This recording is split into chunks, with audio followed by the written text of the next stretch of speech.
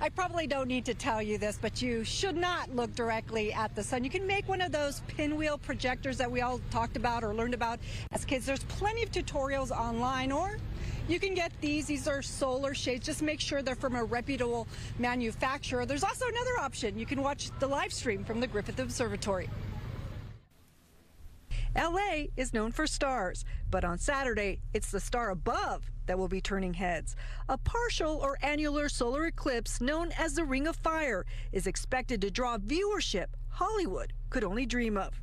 It's a show, and as the show proceeds, the drama increases.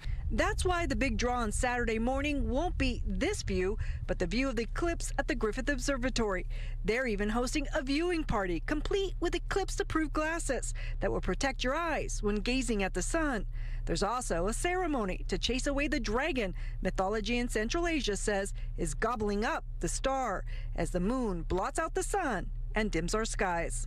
A bite will appear to be taken out of the sun, and at maximum eclipse, that's about 70% of the disk. If you think about the width of the disk, it's about 78% of that diameter. But in prime places like Oregon and slivers throughout the Americas, the moon will block out more of the sun, showing only a ring.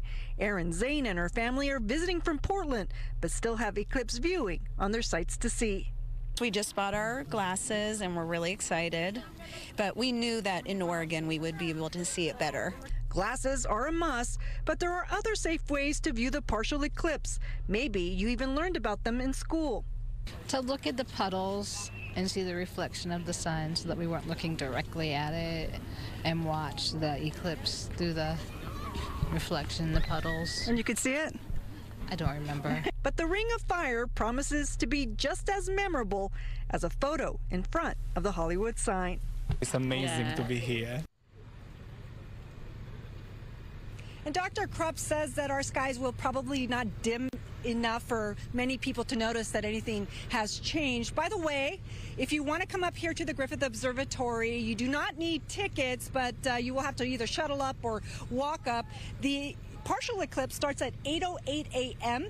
At 9:24 is the maximum eclipse, and it'll all be over by 10:50 a.m. And again, this is just a partial eclipse, but on April 8th, they're expecting a full solar eclipse. So you'll want to watch out for that one.